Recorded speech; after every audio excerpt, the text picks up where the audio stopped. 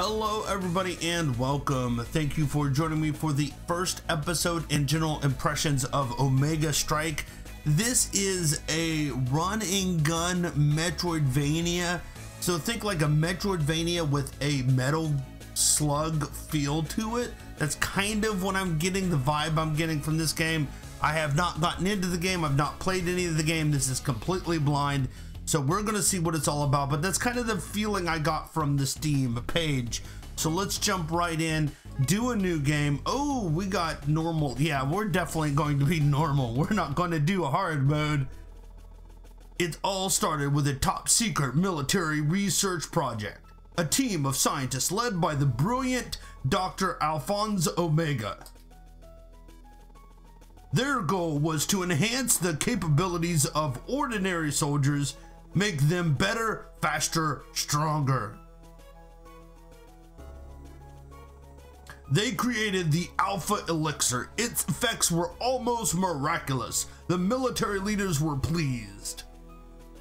Oh, he grew up big and strong. The elixir was widely administered among the armed forces to increase performance exactly as Dr. Omega had planned. After a while, the changes began. Soldiers turned into ferocious mutants under the control of Dr. Omega. The remaining forces had little chance against the mutant hordes. All resistance were crushed. Oh, that doesn't sound good. Now Dr. Omega rules with the mutant armies by his side, free to conduct his foul experiments on the population. Only a small group of brave freedom fighters remain to oppose Dr. Omega in his reign of terror. Meanwhile, in the resistant hideout, General Tucker, welcome to the briefing, gentlemen. Dr. Omega's forces are already crawling the cavern, so I'll try to keep this brief.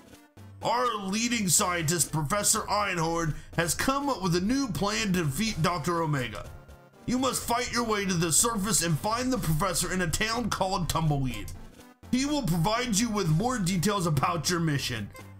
The professor has also sent us this little gizmo, a handheld teleporter. Each of you has unique talents, and now we can put them all to good use. This device will allow you to warp in the right man for each situation. Meanwhile, the rest of you can remain out of sight. This way we'll attract less attention from Omega's forces and increase the chance of success. It is imperative that you find Professor Einhorn. We are all counting on you. Good luck. Okay, well that is the, okay, so we could move there, map, pause, swap, special, jump and shoot. No, shoot it. Okay, I think I got that. We'll figure that out. That's a little, okay. So we could look around and move. That's good. Duck or lay down, jump, shoot, and then that'll switch each one out. And now each character, which is kind of cool. So we got 3 different characters we could be. Each one has a special ability, as he said, and that's going to help us out throughout the game. What are you waiting for? Go find Professor Einhorn in Tumbleweed. Good luck. Okay. Let's see what everybody has to say. Area secure, sir. Hey, well, that is good. Let's go see. We have 2 little health bars up there, so hopefully we'll be all right. You can swap between different characters by pressing the swap button. All characters have their own special abilities. That's what we needed to know. We kind of knew that. Those are the other 2 characters. He's playing Pong. That's too awesome. Yes, I love it. He's playing Pong.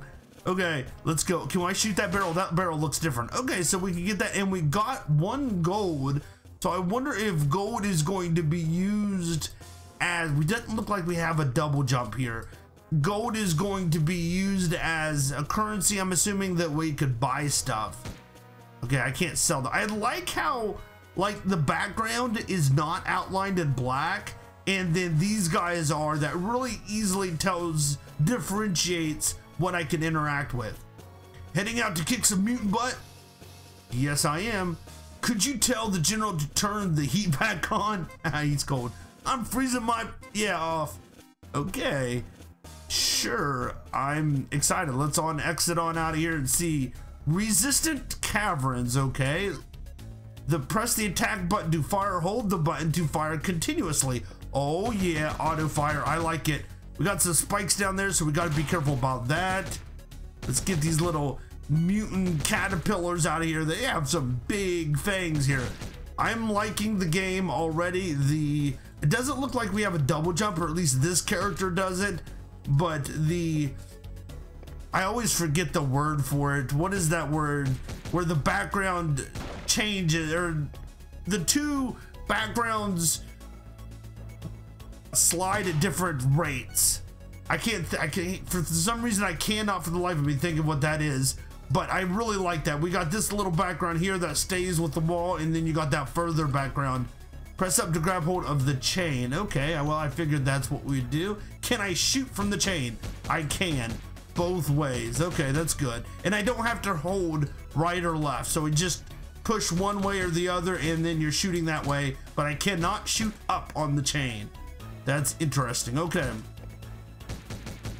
Boom, boom, boom. I like the little shells coming out of his weapon as he fires. That's pretty cool. Let's head on up.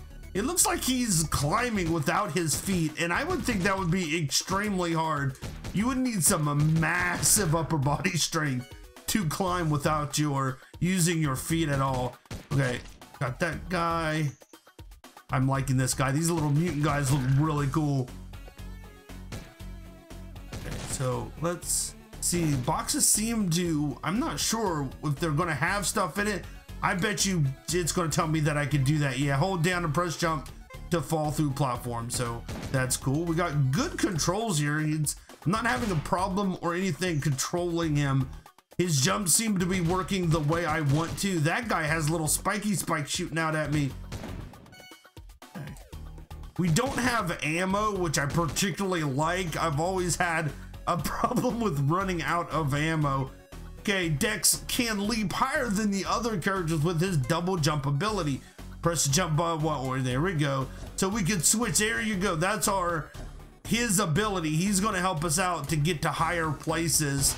That's gonna be his ability that is going to work. He has also a shorter range that looks like a shotgun. There has some spread to that. Now that's the guy that, okay, and then what does he have? Oh, they all have different weapons. That's kind of cool. So he's going to help me out in areas like this where I could shoot down at him. Interesting. I like this. Definitely am enjoying this so far. Well done. Let's see what else we can get into. We're still kind of in the beginning area trying to figure out what's going on. I grabbed that book, but oh, it's a med kit. How do I use a med kit? If you find items you find are added to your inventory, you can access the inventory from the pause menu. Okay. So abilities, inventory. So inventory. I got one med kit. I could use it or back. I don't want to use my med kit right now, but we do have a map here, which is cool. It looks like it opens up as we go through it, which is a nice, I like that. I like that a lot. I'm not sure I like this guy's gun though. It's a lot slower. It's indicative of a shotgun, I guess. It's a lot slower and probably has more damage. Bear, the strongest of the characters, can even move boulders. Walk into the boulder to push it. I really like this, the way this little tutorial is going. It's definitely helpful. I just want to look at the map real quick. Okay, we might need to use the other guy though, but I could shoot. I like his ability though, the way his bullets drop off. There's definitely good use for that. I wonder what's going to happen if he shoots up. I don't have very much room there, but okay, it just does nothing. Ooh, I was worried about that jump there for a second. But see, I can take care of this guy with his weapon really easily. There we go. Oh, it bounced. Oh, I like that. That's kind of cool. I didn't notice that before. So it's kind of a bouncing projectile. That's going to be extremely helpful here. Okay, jump. I want to go get that treasure chest, it looks like. Let's see what's in there. We got a skull. Oh, 30 gold. Okay, so we sold the skull for 30 gold. I'm not sure if that's a good thing or not, but okay. Oh, he has a gun. The best person to be probably here. Okay, he did it. I was going to say would be not him, but him, because he has the longest range. And he's going to be able to shoot this guy better. Oh gosh, I thought I was going to fall into the spikes. Doing pretty good, I gotta say right now. He has a, yeah, he definitely has the longest range. It's going to help me get rid of those guys fairly easily. Okay, so we got another thing over here to interact with. Probably just a button thing here. Or maybe I have to turn it on, shoot it. Okay, we're gonna have to figure out how to, oh, that's just switching out. Wonder if he can't push it. So I'm gonna assume that I'm gonna have to turn that on or something. There's gonna be a button later on that's gonna be able to switch that. Is the only thing I can think of right off the top of my head. It is a Metroidvania, so I do expect to have to go around a little bit. We're going to be exploring different areas, walking back, that sort of stuff is definitely, I expect that. Ooh, what does that do? We're gonna have to figure that out. And there's an exit. Okay, game saved. Okay, that's cool. Let's look at the map. Okay, so the game save thing is red. One of the interesting things about a Metroidvania is the ability to save in timely manner. And also the other thing that would be really good is how you come back. So Metroidvania usually sets you out in a far off area. It's not linear, but it takes you far away from the base, and then you've got to periodically go back to base somehow, or go back. A Metroidvania typically has areas in which you need to revisit, and I wonder, oh, how am I going to get, if I just jump over those? Okay, that'll work. I wonder how they're going to make that ability to revisit work good in this game. Now, a lot of Metroidvanias have a certain way of doing that, such as, I could shoot him like that, sweet. A quick, easy way to quickly and easily come back, wrap around somehow, and I'm curious how this game is going to do that.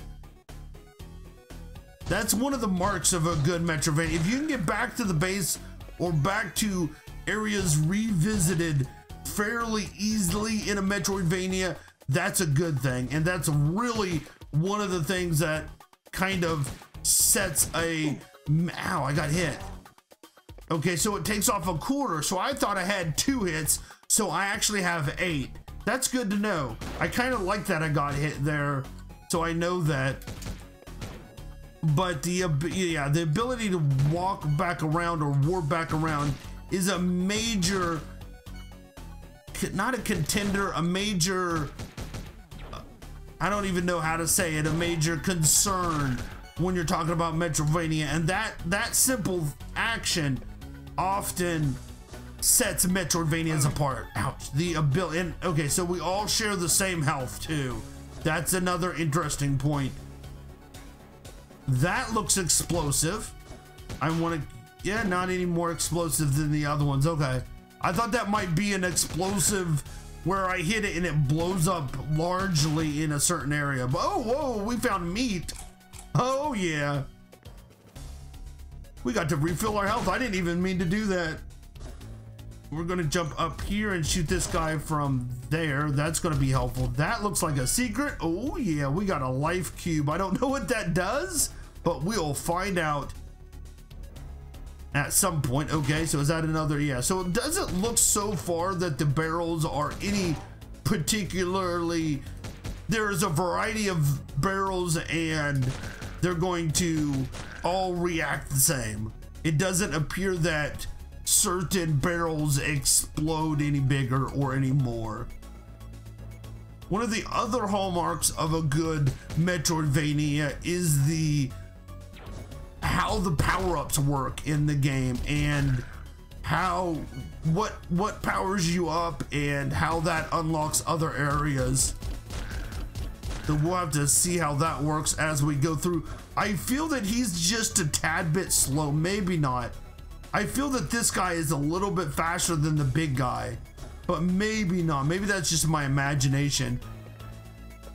Okay. So let's look. We're just going through the map trying to find something. Oh, we found somebody. Mutant bastard shot me up pretty good. I took the power core from the security door to slow them down. It's right there next to me. Ah, that's what I needed. You can use it to open the security door and make your way to the surface. Good luck. Oh yeah, so we need that power core to open the door that we were at before. But if that's gonna lead us to the surface, then I wanna go back and see what that other area had, because there was another area. Oh gosh, I didn't really mean to drop there. There was another area, ouch. Down in the corner that I want to check out and see if there's something specific, a hidden thing. I don't know. I don't know what the game has to offer, whether there's going to be a lot of hidden stuff, very little hidden stuff. The hidden stuff is going to be extremely difficult to find. That's another thing that I really judge Metroidvanias really critically about, is the secrets. How can I find the secrets? How easy, how simple it is to find the correct way, and find the correct way once you get those things that unlock. Can I get to him? I can, but his power, his thing is like way too high. So those things that unlock the areas or unlock a door or something to the next area, those things are usually the thing that makes you go back through the area. So you'll have one area that will block you off. You got to go a different way so that you pick something up, and then you have to come back through. Now, finding not only the thing that you need to continue, but how easy it is to figure out where that ability is used has a big effect on the game and how you play the game. And I think that's a real big thing. I think you don't want it to be too confusing. If you get a lot of different power-ups that open a lot of different areas at the same time, then you're running all over the map several times to try to figure out which power-up opens which new area, and that ends up becoming very frustrating, at least for me. So we've got to be careful on how that is going to work here. That's the way to the power door, but like I said, I want to run down here and see what that other area is. I made a choice to go left, and it looks like it would have been better. That's probably a dead end over to the right, but it might hold something good for me, and that's kind of what I want to figure out. It may be another treasure chest here that gives me something. It could be, shoot. Oh gosh. Yeah, that shotgun is a lot slower. Now, will he continue? He will continually shoot as well, but his shot is much slower. But I'm also thinking that those 3 shots are going to hit the enemy at the same time and probably do more damage. I keep on hitting the, okay, we're almost there. Let's just run over here one more, and then we've got to go. Oh, it's that guy. Oh yeah, that's okay. Yeah. We went through here. This is where we decided to go that one way. And there should be another. Oh gosh, he's fast. I'm continuously hitting the button. I don't know why, but I'm like, it told me specifically that I could just hold the button in, but I am hitting the button several times. Okay. Those guys, yeah, those guys were kind of difficult. Not difficult, you just gotta watch out for them in the spikes. And watch out, I'm not gonna be able to shoot him anytime soon, I don't think. Let's get out of here. Oh, look, we got another cube, but we'll need my double jump guy. See, that's exactly what I was thinking. Something that's going to help us out, that's going to be able to, and it was worth it to go that way, in my opinion, to find that item so that we can get a little bit more. Nah, that's not who I wanted. I like his fire rate a lot better, but the other guy definitely has some use there. Okay. It was very important to pick up that cube because I'm curious to what it does. There we go. Oh, there we go. Made it. I want more chicken legs out of these boxes. There we go. We got another chicken leg. Awesome. Oh, there's some gold. Let's get this gold as well because I think it's going to be useful in the long run here. I like how his bullets bounce a little bit. I really do. That's pretty cool. I'm gonna make this a little bit, ew, that double jump guy. I wanted to make sure I got a good jump there so that we can make sure we make it without too much trouble. I like that I can hold it in because I always had a hard time if I'm shooting, hitting the button several times. In areas like this where you have to jump up and shoot, I always end up just shooting the ground here and missing it. So I like to be able to just jump up and hold it, or hold the button down and keep just jumping. That's going to help me out quite a bit. And I love how the shells just fly out and stay on the ground like that. That is really cool.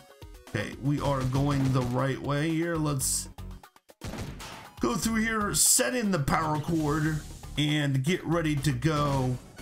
See, we might want to go ahead and see how far this takes me and see where the next save is. We just passed a save. So that's, again, one of the things that is very important in a Metroidvania is figuring out. I want to know if I could shoot that. It doesn't seem like I could shoot that bomb. Can I shoot up through the ground? I can. At least on these platforms here. That's going to be helpful. I like this a lot. Just being able to shoot in that way, almost like he's shooting grenades out at there. That's going to be extremely helpful. I like this. But he's my favorite. I'm not my favorite, but his weapon so far has definitely been the most useful in general. There we go. But I want to see if I can get, like, I'm assuming, like, range up. There's going to be, I think, a lot of maybe more powerful weapons, different weapons, range up maybe. I'm just trying to think of, well, if I can get that jump. There we go. I'm just trying to think of some of the things in a Metroidvania setting. What would they add to the game here? Let's see if he can get, nope, it looks like we're going to be wrapping back around though. Jump over there. I really want to know if I can I not at all? Nope, it doesn't look like I can do anything about those landmines. Nope, that's not who I want. That's not who I wanted. I wanted that guy. Range is very important to me. There we go. I think range, power is definitely important in a weapon, but I think if you have range, you're going to be able to shoot more often and hit them sooner and be able to kill them. See, the one thing I just don't want to have to be able to shoot or bomb or try to make sure I run into every wall to see if there's some tiny secret somewhere. There should be some telltale signs that there's a secret there. And that's what I'm hoping they'll do in the game. Because that's one of the things that I find really frustrating with Metroidvanias is when they don't show off those secrets well enough. And to get the next power up, you basically just got to run into every wall until you figure out which one is the right one. And it's very frustrating. Oh, shoot. There we go. And we are up into a new area. It looks like we found there we go, another save spot there. And that, I think, is going to be our episode for today. I'm enjoying this. I like the aesthetics. The graphics are amazing. Each guy has a special ability, which is indeed useful. So far, so good. I really do like it. The graphics are like I said, a metal slug kind of feel to the graphics, but it's not that straight run and gun like Metal Slug offered, where there's always enemies coming in and you're always just shooting a bunch of enemies. It's much more Metroidvania in that aspect, but I like the graphics, the feel for the game, the controls, very well done so far. We're gonna go in some more in the next episode and to see if we can get to the surface and see what other mutants lie in front of us. Thank you so much for watching. I do appreciate it, and I will see you all next time. Bye, everybody.